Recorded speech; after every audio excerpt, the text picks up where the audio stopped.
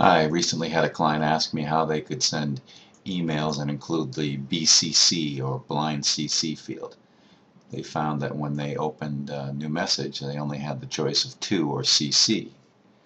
So what you need to do is go up to the menu bar here, to Options, and then select in the Show Fields toolbar BCC. It adds that field right in for you. I'm going to send this to my domain account, stanp@slingshotis.com, and then I'll blind CC my Gmail account.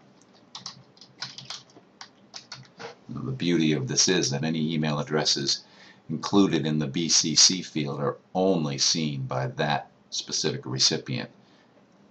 And if I listed multiple addresses in here, they would each just see their own address. So let's send this off. Should arrive here momentarily. Okay, there we go. Open this up and you'll notice that it shows the to field.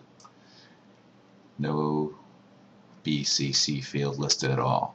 So these recipients in the BCC have their privacy protected, and you don't end up sharing your entire email list with everybody in it.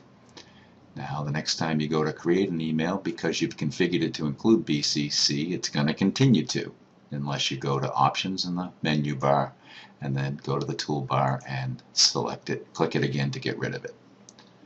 And the next time you open, back to your two default fields. I hope that helped.